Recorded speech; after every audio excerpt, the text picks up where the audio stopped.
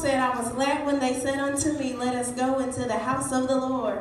Because I'm from Georgia, don't laugh at me, but it is a peach privilege and a plum pleasure to be able to introduce to you the speaker of the hour. Not because he's one of the greatest preachers on earth. Not because he has many accolades and honors and distinctions from here to Kingdom Come and on back a couple of times.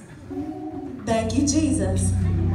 Not just because he's my dad, but because of the call and the anointing and the gift that God has bestowed upon him. He is a preacher. And the scripture says he is of age. He can speak for himself.